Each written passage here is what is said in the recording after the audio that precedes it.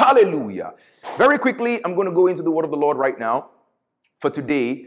And I want to start off by congratulating and by wishing each and every father to be, aspiring father figure, anyone out there, a happy Father's Day. We love you. We love you. Happy Father's Day to you.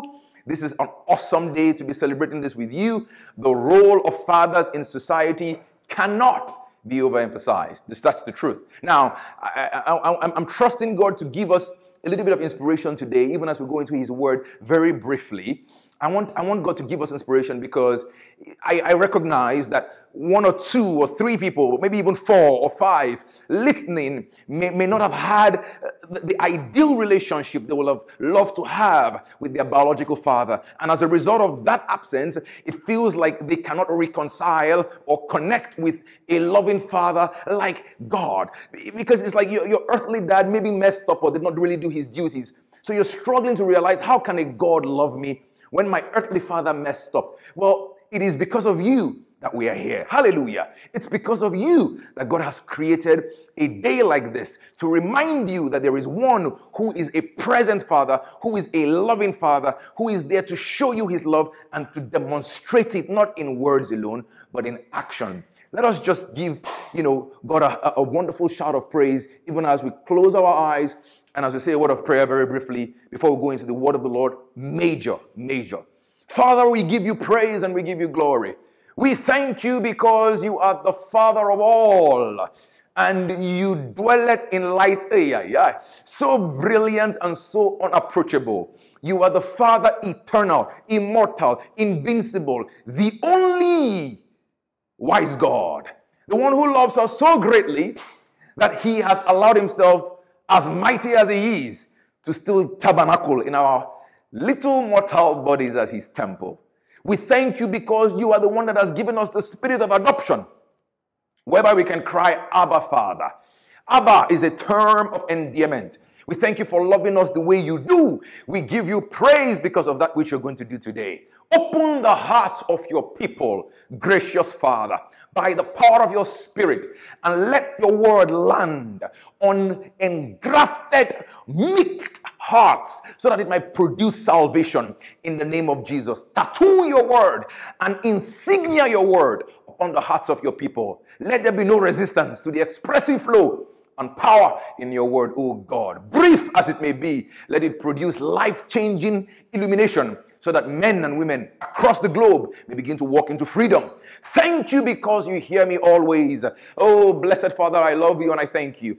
In Jesus' mighty name, we have prayed. Amen. We're going to go very quickly into scripture. The anchor text of scripture for today is James chapter 1 and verse 17. James chapter 1 and verse 17. Again, most of us know this, and I'm going to say it from the, KJV version. It says, every good gift, my God, and every perfect gift is from above, and cometh down from the Father, capital F.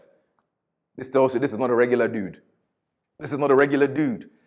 From the Father, capital F, of lights, plural, not singular, not light, but lights, with whom is no variableness, neither shadow of turning. It is important, like I said, to note that the word of God there says light. We're talking about Father's Day. This is the day to discover the true Father, the true Abba.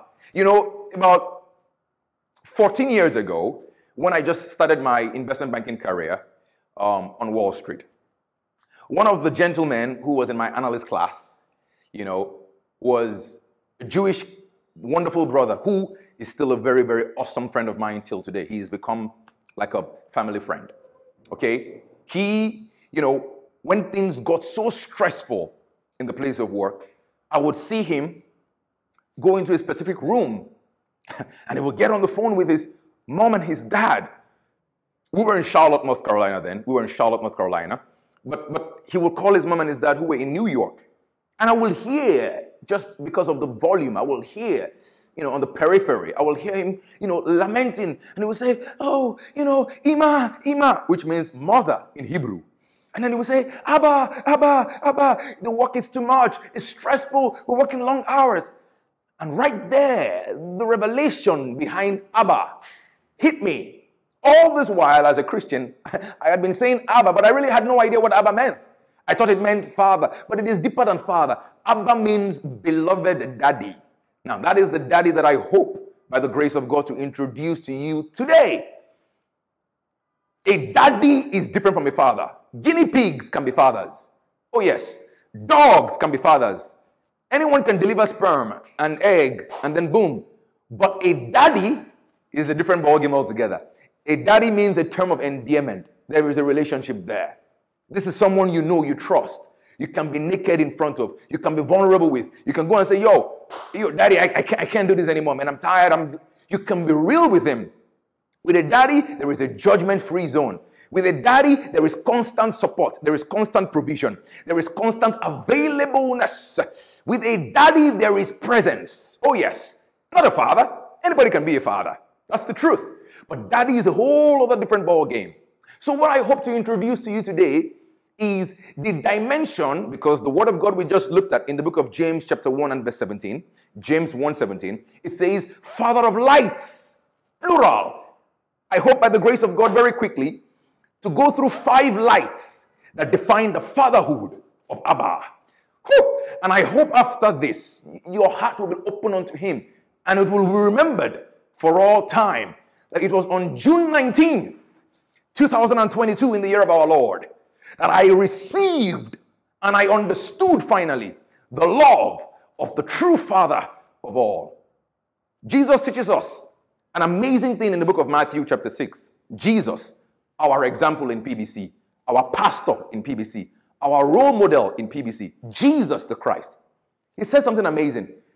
His disciples came to him and said, Rabbi, Rabbi, which means teacher, teacher, teach us how to pray.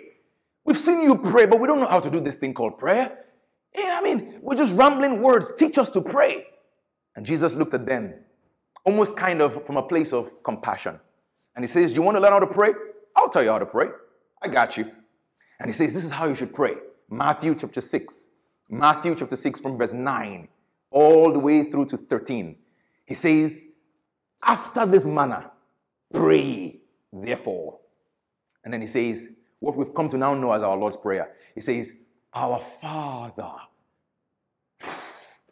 My God, that right there is a 6-month sermon and series. Our Father, who art in heaven, hallowed be thy name. Thy kingdom come. And then we continue to go on and on and on and on. But this is interesting to me, that Jesus Christ teaching his disciples how to pray, in the same way now, myself, by privilege, I'm teaching this word of God. Jesus tells us something very amazing there, that the favorite name that God wants you to call him is not God. It's Father. That's really amazing. That's the people of the world will go. It's like mind-boggling. Jesus could have said to his disciples, pray like this, our God who art in heaven. But Jesus said, no. That's not what you do. Our Father. This is a relationship dynamic. Christianity is not a random religion. Christianity is a love-based faith. It's a relationship-driven faith. It's not just some routine thing you do on a Sunday. It's a way of life. Our Father who art in heaven, hallowed be your name. That's amazing. So the favorite name of God that he wants his children to call him is not God. It's Father. How do I know? Jesus told me. Very, very, very important there. Now, this Father is a Father of lights. Plural, like I said. So let's look at the first light that covers this, our loving Father, this amazing Father. On this Father's Day, I want us to really understand this. Oh, I want us to understand this. The first light we're going to look at is the light of his love. The light of his love. Romans chapter 5 and verse 8. Romans chapter 5 and verse 8, KJV. Most of us can quote this offhand. It says, and God the Father commended his love. KJV. Commended his love towards us. In that, while we were yet sinners, all of us were born messed up, jacked up. Every one of us is flawed, character-wise. serious weaknesses, serious shortcomings, myself included, in that while we were yet sinners, Christ died for us. We hated him, and yet he commended his love towards us. Now, that's KJV. KJV might be a little bit of a Elizabethan English, old school English, 16th century Queen Elizabethan English. Let's make it a little bit more contemporary. Let's look at the Amplified Classic. The Amplified Classic of that same scripture, James chapter 5 and verse 8. James chapter 5 and verse 8. It says this. But God shows and clearly proves his own love for us by the fact that while we were still sinners, Christ, the Messiah, the anointed one, he died for us. My God, listen, I don't know any father out there on earth who will give his child for a good person. How much more giving your child as a sacrificial lamb for people who hate you? My God, I'm talking about a father who is different. I know your earthly dad may have messed up. I know it's possible. It's possible that men messed up. We are weak. We make all kinds of mistakes. But I'm telling you about a father. I am introducing to you Abba on this Father's Day. A loving father who is different. He is unique. He's wired differently. His DNA is different. Yes. In that while you still hated him, he sent his son to die in your place so that you might be reconciled back to him. That's the loving father that leaves the 99 and goes after the one just to win you back to the rest of the sheep. Hallelujah. Glory to God. So the first light when we think about Father of lights, is the light of his love. Father of lights. Light number one, the light of his love. Romans chapter 5 and verse 8. Romans chapter 5 and verse 8. The second light we're going to look at in the fatherhood of Abba is the light of his presence. Man, it says in Psalms 46 and verse 1. Psalms 46 and verse 1. Abba, God the Father, he is our refuge and our strength, a very present help in time of need. Listen to me. One of the biggest issues plaguing society today is absentee fathers. Yes, it's absentee fathers. So a dude, knocks up a lady, the lady is pregnant, and then the dude disappears and he absconds from responsibility because it's like, I don't know about this child, I'm out of here. Absentee fathers is a very common thing in the world. But no. Psalms 46 and verse 1, this father is different. It says God is a very present help in time of trouble. When you need him, he shows up. He's always there. He is always there. Very close to you. Psalms 23 and verse 4 says, yea, though I walk through the valley of the shadow of death, you, PBC, will fear no evil. Why? Because Abba, our Father, is with us. Presence is known for his presence. He abides with his people. He is never an absentee father. No. God is a present father.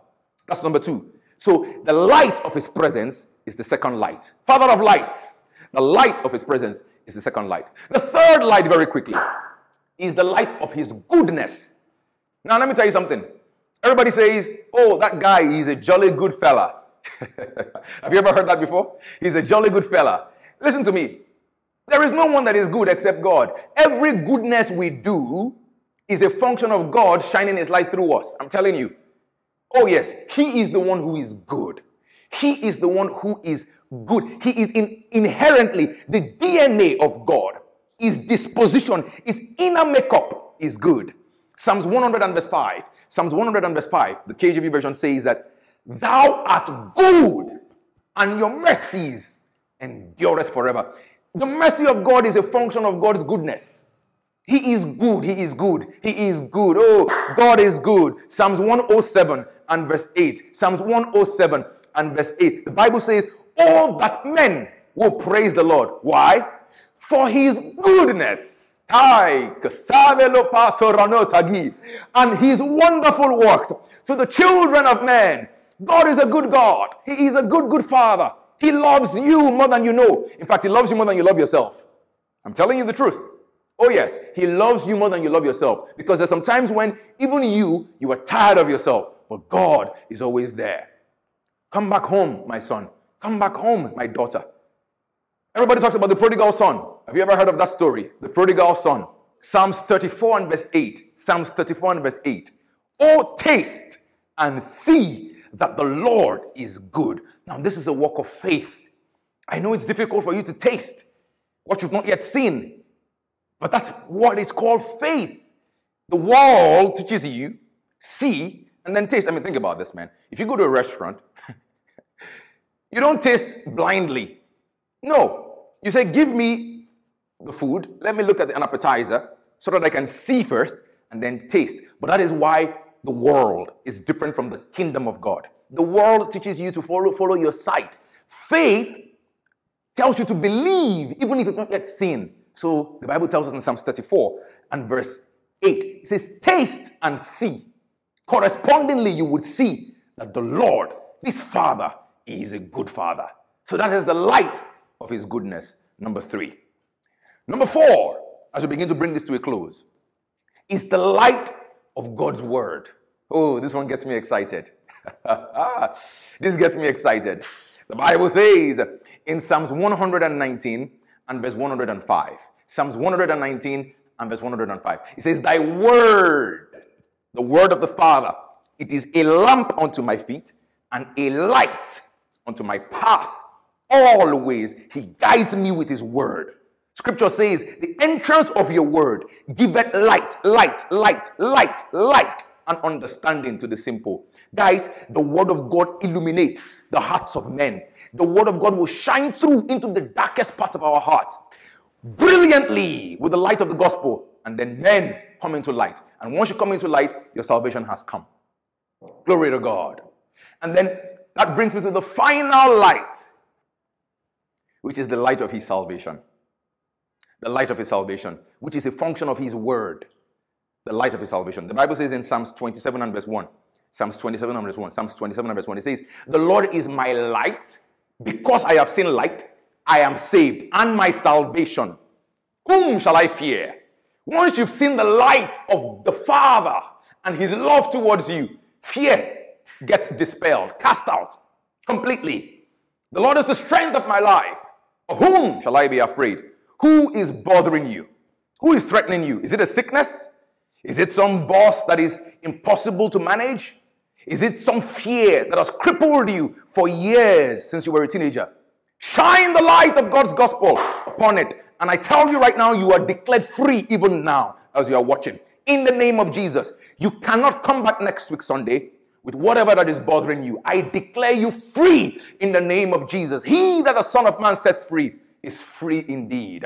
Glory to Jesus forevermore. I will conclude by inviting you to have company and get to know this Father, this Abba, A-B-B-A, this loving daddy, this daddy who wants a relationship with you more than anything. He sacrificed his first and only begotten Son to win you and I back. He is still pouring out his love till today, present moment in time. He's inviting you into a place of fellowship and koinonia with him. Intimacy is what he wants from you. He doesn't want a God creation relationship. No. He wants a father to child relationship. So, if you are listening right now and your relationship with God the Father, not God, the God you read in a movie or you watch in a movie or you read in a dictionary, but God the Father I just presented to you, the present Father. If you want to, come back to him, I know you may have wandered off. New York, Dubai, Lagos, London, Spain, Paris, Australia, wherever you're joining us from, may have distracted you away from the Father's love. But you're saying, no, today, I want to come back. I want to come back to my Father's house. I want to come back like the prodigal son did. He came back to the prodigal father who was prodigious in love. If you want to make that decision, I invite you. Just simply repeat after me this very short and simple prayer. Say, Lord Jesus, I thank you for loving me. I thank you for dying on the cross for me. I believe that I am a sinner, and I repent of my sins. I confess Jesus Christ as my personal Lord and as my personal Savior. Come into my heart. Teach me how to live. Teach me how to walk. Teach me how to talk. Write my name in the book of life. Plant me in your custody. Watch over me in your jealousy and never let me go. I believe that I am saved to the glory of your name. In Jesus' name, amen. Very quickly, if you just said that prayer, guess what? Your entire life has changed for the better. Welcome to the family of God. It's that simple. You don't have to pay any money. You don't have to do anything. You're just like that. You are saved. The gift of salvation is free because Christ already paid a very expensive charge for it. God bless you and God keep you. We look forward to staying in touch with you. Please go to our website again, www.weprevail.org, and click on the salvation tab and fill in your details if you just said that prayer. We will follow up with you and we will bring you into the factory of active discipleship in a place of love. God bless you.